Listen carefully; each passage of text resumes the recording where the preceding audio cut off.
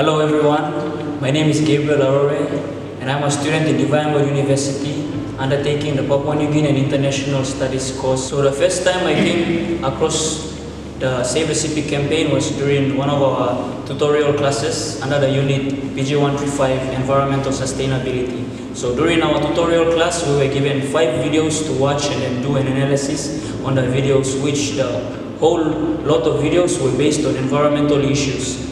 So one of the videos was about the Save the Sepik Campaign, which was going against the proposed Frieda River gold and copper mine. So that was the first time that I came across the Save the Sepik Campaign, and I learned about such activists like Manu Penny.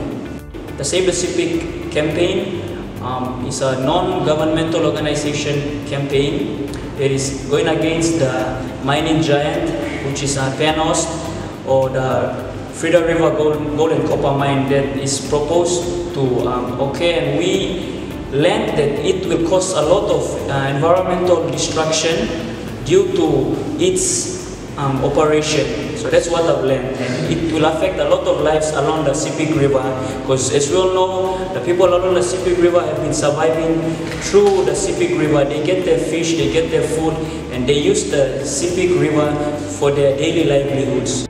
My knowledge about previous mines and how they affected the livelihoods of our people in Papua New Guinea is that a lot of mines, before they are established in Papua New Guinea, they give these ideas, or they give high hopes to our people, telling them that this mining, when it is carried out, the operations are in progress, or when they are in operation, they will give a lot of economic benefits to our people and less environmental destruction. That's what they all say, that they will provide economic benefits and less, without any cost or harm to the environment. However, as we have learned through the Bougainville and in Pogera, we've learned a lot that the mining scheme, but the things that they've proposed were the total opposite of what had actually been proposed. So they came in, and after they've left, or after the mining was in operation, we've learned that there was less economic progress and there was a lot of environmental and social destruction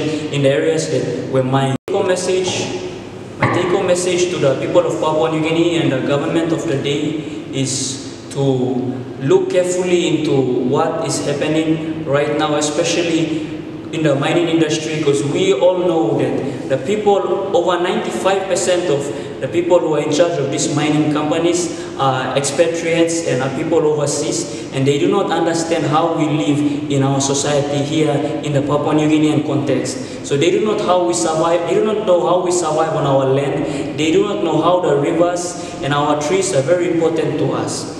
We should educate more of our Papua New Guinean people who have lived with us for how many years and who have a close connection to the environment. So my message is for us to build our human development, our own Papua New Guineans who will later come back and who will be sitting in those rooms to negotiate during the mining agreements or the signing, during the deals, then arrangements for mining proposals.